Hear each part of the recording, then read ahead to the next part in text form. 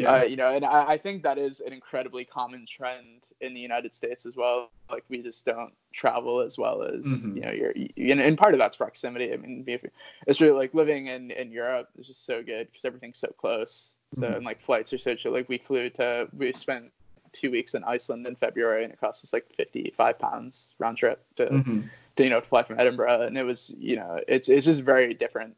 I think culturally very different as well. Yeah. So was there a terminal point for the journey, or were you just like, okay, I've done 7 continents, so it's over, or does that itch still there?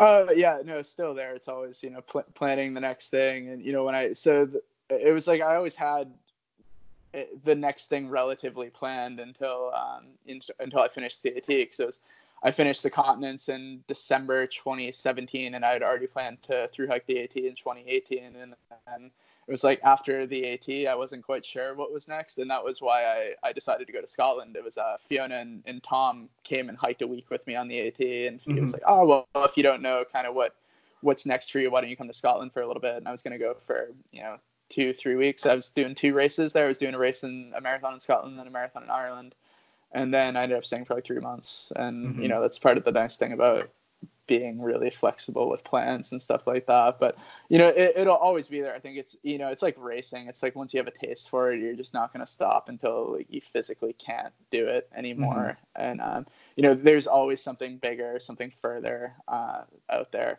And yeah, I've a list a mile long on my phone of stuff that I want to do and stuff that I need to get out and do. But that's what I think is so important about just taking the time to do it while you can, because especially I've been lucky in a sense to get this perspective from working in emergency medicine for the last 6 years. Mm-hmm. People that I see come to the hospital, people that call 911, you never expect that. You don't wake up in the morning and say that these things are going to happen to you. And Right. while your body is physically able to do it, you just got to do it. You got to figure out, that you can always make an excuse not to do something because you don't want to Mm-hmm. spend the money or you don't have the time for it. But one day you're not going to be able to, and that's what scares me. Yeah. Um, but Yeah, no, it seems like it's kind of died down a little bit, but it definitely so I graduated college in 2011. Um, and then for a little bit before I graduated college, probably when I entered 2007, 2005, I'm trying to think when the 4 Hour Work Week came out, but for, I would say, at least a good decade, like, and it's still alive, but the whole like lifestyle of being like a digital nomad and like trying to be more flexible with life so you can travel more, like really blossomed as like kind of, you're younger than me, but we're not that disparate in ages. no, Like as we're coming of age, like that whole idea really bloomed up with, you know, us growing up basically, and kind of, I felt like in some ways that was like our generation's rebellion against like materialistic desires and be like, no, I want to go out and travel and see the world and meet people and do these things right, while, like you said, while I have the opportunity. I think a lot of us stare at, the possibility of, say, the traditional path where it's like, okay, you get a job, you work for 30, 40 years, and then you're 65 and you retire. It's like, okay, I'm 65.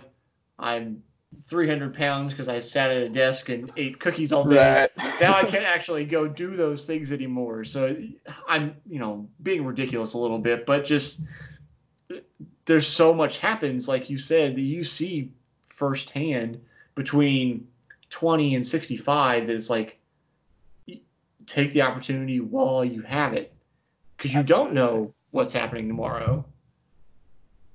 Yeah, and I think that's where our generation changed a lot from our parents, who my mom and dad. It was when they were 18, they got a job, and that Mm-hmm. was their job until they retired. But for me, and I inadvertently discovered this travel because of the events that happened in my life. I'm really glad it did, because I definitely would have, I think, stayed on that traditional path of getting into a career, taking the 2-week vacation once a year maybe, and then getting to be 65, and then That's the thing. It's like I knew that when I retired, I couldn't go, to some, really remote place in the world and run 100K. It's just not doable. I needed to do that when I'm in, my 20s or my 30s. It's just not, I wanted to do it when my body was able to function and see these places and experience them how I wanted to.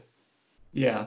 Well, and for you listening, it's not to disparage a traditional path, because I'm even probably more so on Right. that now, running a couple businesses where I'm pretty tied down. But I don't want to speak for you, Bobby, but I guess the point I'm trying to get across is that, like, forcibly disrupting your own routine to have an adventure at some point in time helps make you a more interesting person, which in turn I think helps make you happier. Absolutely. And yeah, that's absolutely true. And it's a thing too, where the grass is always greener. I Right. look at some of my friends who have, really stable lives and pretty solid bank accounts, and I'm like, oh, that would be pretty nice to have some normalcy to it Yeah. all. But then they look at some of the stuff that I've done and they wish that they could get away. And, it's a matter of finding balance, I think, at the end of the day. Yeah. Well, that's, funny. So I mentioned Mike earlier, Mike Hagedorn, and the big message that, like, he talked about and we talked about was basically just like gratitude and being grateful for, like, the things you have, or the people that are in your life, or whatever it is that is present with you now. Um, and I can't remember who it is. I think it's Ezra Firestone, who's a business guy, entrepreneur. Um, he was talking about, he's big on gratitude, and his point was basically, if you can't be grateful for what you have now, no matter how much you have, you won't be satisfied. Right. Yeah. So it's like, Yeah, no, it's very true. yeah. So it's just like trying to figure out, you know, what's important to you versus saying, you know, I wish I'd lived Bobby's life, or, you saying, oh, maybe I should have done something more normal. It's like, we all have different opportunities and different experiences, which we can share through with each other. But, like, as long as we can be grateful for where we are, and then also continue to set our sights ahead, like, I think that's the best that we can do. Yeah, absolutely. And I think, if I could change one thing about, society as a whole, is that, it's just, especially, social media amplifies this to an extreme, but we just live in such a comparative and competitive Mm-hmm. society. And I think that, not to be cliche about it, but you have to have your own journey and you have to be ultimately satisfied with that.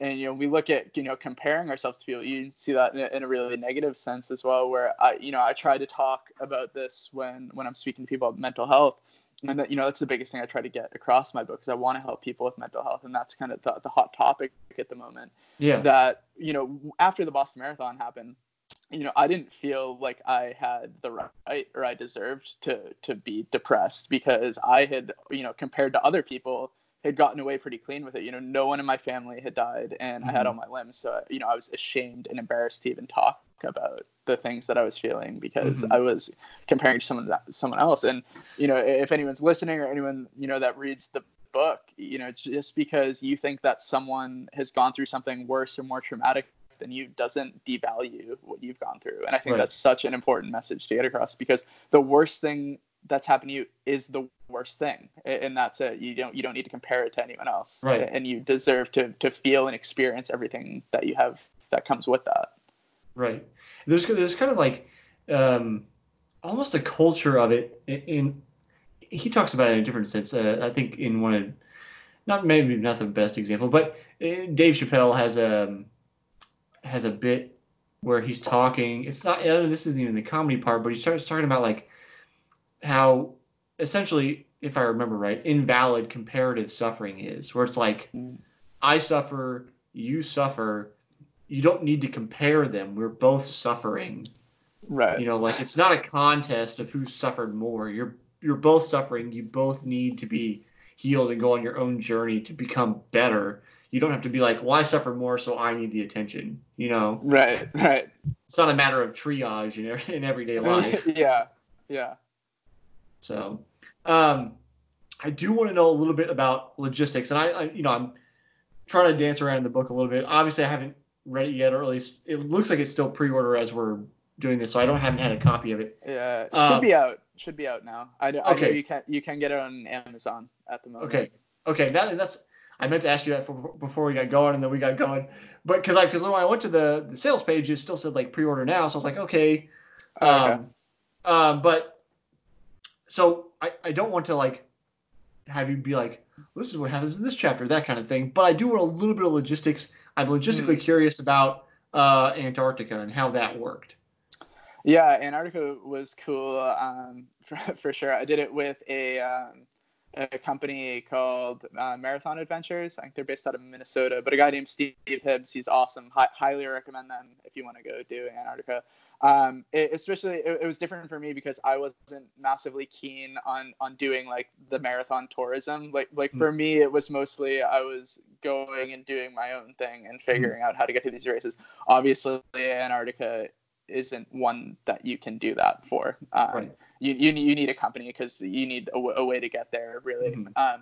So Antarctica was it's funny because it was my most expensive, but also my shortest trip doing any of these. Like all the other races, I was gone for 3-4 months. I think I was gone for 2 weeks for this, and it was actually just after my winter break during my senior year of college. Mm-hmm. Um, so basically, you go to with this company, you go to Chile, you go to Punta Arenas, so southern tip of Chile, and then you wait there for however long it takes to get a weather window for you to be able to fly to Antarctica. So this race was on King George Island, so just northwest off the coast of Antarctica there, and we were Okay. relatively lucky. We got a window kind of in the first, I think it was like the second or third day that we were kind of aiming for, and you basically just need enough visibility, low winds, and a clear enough runway, which is gravel, sand, ice. It's not Right. an airport by any means. And it was really loops. But the best part about it was penguins. Like it was Mm-hmm. one of the coolest things to be running around, and it's exciting at first, seeing a wild penguin for the first time, Mm-hmm. and then it gets frustrating because they're so curious because they don't have tons and tons of human interaction. So when I think Right. about growing up in New England, and every animal's so skittish, whether it's deer, squirrels, chipmunks, they'll Yeah. always run away, but penguins will run towards you. So it's really fun at first. You're getting this really close interaction with these really amazing animals, and then after an hour, 2 hours of running, and you're trying to maneuver through the snow and breaking trail in some places, and then you're trying to have to get around the penguins, and it becomes kind of this game a little Yeah. bit. So it is interesting from that aspect as well. And yeah, it's just nice to see some places that are still relatively untouched by people. I think that I'm constantly trying to find places that are like that. Yeah. Well, God, I can't remember. This is some dumb TV show, I'm sure, but it's like the sentiment that basically we are born too late to live in the age of adventure, as the planet's basically populated by people, but too early to live in the age of space exploration. So we're like Yeah, in this middle zone where there's not really uncharted territories for the most part for us to go unless we're gonna like start specializing in like super deep sea diving or something. right, right, So, yeah, I was curious about the Penguins just because I was like, if they're hanging out, and I didn't know about them running towards you, but I'm like, I could just imagine, you know, they're animals. Like, they're not going to be like, hey, there's a path here, so I should stay off of it. They may just sit there if they want to sit there. So it's like you're right. trying to like hurdle penguins while you're while you're trying to run a marathon. Yeah, yeah. So I mean, it was cool, and those are the things that I look back on, and I've been incredibly lucky to go to and have run in some of the places I have, and it's those kind of funny moments like that you really cherish. I feel like that's a you could be playing like going to a party and telling it's starting with like icebreaker, two truths and a lie, and you could just add things like I once ran with a penguin and like just some like nonsensical things, and people would be like, it was definitely the penguin one. He wasn't running with penguins. You're like, no, that was the true one. Yeah, yeah. No, I've definitely had some good experiences, and I always credit my parents for it as well, because I grew up always what my parents said, that was it, And Mhm. I respect my parents enough that if when I started doing this, if they said, that's crazy, you shouldn't be traveling there, or you shouldn't be spending the money on this, or you shouldn't be running in that place, I just wouldn't have done it. Like it's another thing that would have changed everything. But the whole time, it's crazy and outlandish as some of the things that I've done, where even if they didn't agree with it, they supported my decision making in it. Mhm.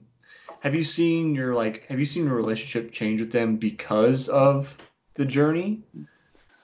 Yeah, I think so. I think, especially with, my mom, who was just, we always kind of say that she is the most overprotective mom in the world. Hmm. And I think she has definitely learned to compromise on certain things and realize that in her own way, that the world isn't as big a bad, scary place because Hmm. of, some of the things that I've gone, or some of the things that I've related back to her. Yeah. Yeah. So you mentioned earlier like the admonition that a lot of parents give to kids about don't talk to strangers. Mm. Or, like I grew up in martial arts and there's stranger danger, Right. you know.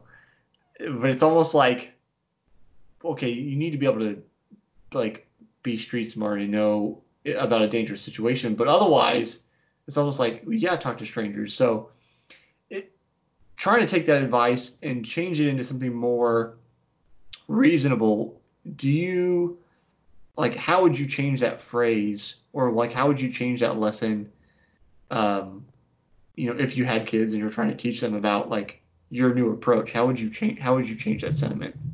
Yeah, I mean, it's important to be cautious, and especially too, this isn't, applicable to, 7, 8, 9-year-old kids, where it's like, Right. where it's like, yeah, go talk to strangers, like go out and, find a van, and it doesn't work like that. Right. If I were to change it, it would be, be cautious, but don't be so cautious that you shut yourself off from opportunities, because, the thing that made my journey happen was being open to opportunities, because when I look back at everything, it was because I said yes to certain things. And I've never regretted saying yes to, someone inviting me on a trip or to do something within a trip. But, I've can think of, 10 things off the top of my head right now that I've regretted saying no to.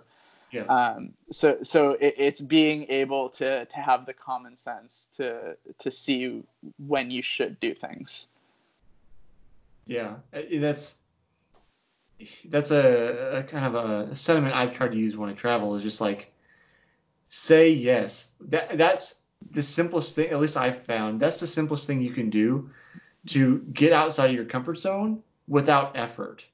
Right. Just like see something, just say yes. Like you'll find yourself outside of your comfort zone, Right. navigating new situations and having experiences you wouldn't have otherwise because maybe you're afraid or you think you don't like it or you don't normally like it or whatever. It's like well, maybe that new situation will bring new insight that you wouldn't have had otherwise. Absolutely. And I think that's so applicable to, the racing community as Yeah. well. It's like you've, whether it's like doing, making the jump from marathon to 50K or something like Hmm. that, you're very reluctant to do it. And then, you don't regret saying yes once you've done it, Hmm. or maybe it's, especially like in ultras, maybe it is that like type 2 fun, Yeah. bit of it. But, I remember in South America, going back and forth arguing with my friend Joe that I was with, who I was going to run the race with, whether it was we were going to run, the 80K or the 50K. And we had done, like 60, 70 miles of trekking just before that in Patagonia. And I was like, oh, I really don't know if I want to run 80K. She was Yeah. like, no, we got to do it. We got to do it. We got to do it. I'm like, all right, like, fine, we'll do it. And, I'm so glad we did. And it's just those things, because, a lot of the things that I have the best memories with, or the most memorable experiences, were things that I was reluctant to do, but I decided to do it. I think it's good note to start wrapping up on. So this year, I'm asking everybody the same question because this is kind of a universal, but always ends up being a little bit different. And it's particularly poignant with you given the book. So I'm asking everybody, what do you think the purpose of sport is? The purpose of sport, yeah, I think this is kind of an interesting time to ask that as well, because we're Hmm. seeing kind of how the world is without sports, Right. and I think it's making us realize the importance of sport beyond competition, because it really is, we seek sport for inspiration, we seek it for human interaction, for relatability, and it's Hmm. so much more than a time or a point total at the end of the day. And I think that sport in its own right is one of the most important parts of community, and I think a lot of us are anxiously awaiting for it to be back. Yeah. Yeah. Yeah, we definitely have our own rituals around sport and getting together for games and that whole thing here. So I know we'll be ready for at least soccer season to start again, Hmm. and doing everything around soccer season. So, Bobby, if people want to get the book, if people want to see what you're up to, where can they get the book? Where can they keep up with you? Yeah, so on Amazon, it's Running Wild book. You might have to put my name, Running Wild, Bobby O'Donnell. It's also on my publisher's website, Mascot Books. So it'll be on those two places. I have a website, runningwildbook.com, and it's at Running Wild on Instagram. Sounds good. Thanks for spending some time with me today, Bobby. I really appreciate it. Thanks for having me, Jesse. It was great. Take care.